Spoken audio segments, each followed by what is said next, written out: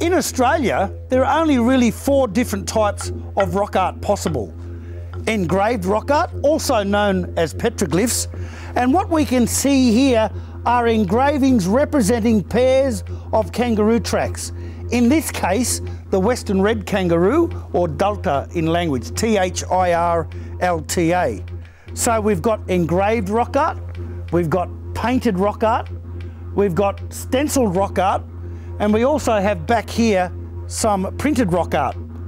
And the only member of the tribe who's allowed to do a hand print is the clever man.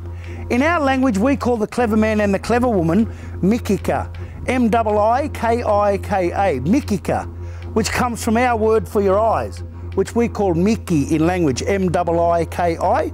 So Mikika means literally the all-seeing member of the tribe.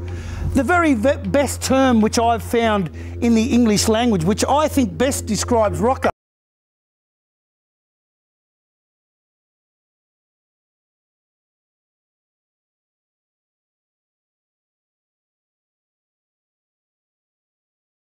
in other words, if I've got children here, I can only talk about the rock art to that age-appropriate group.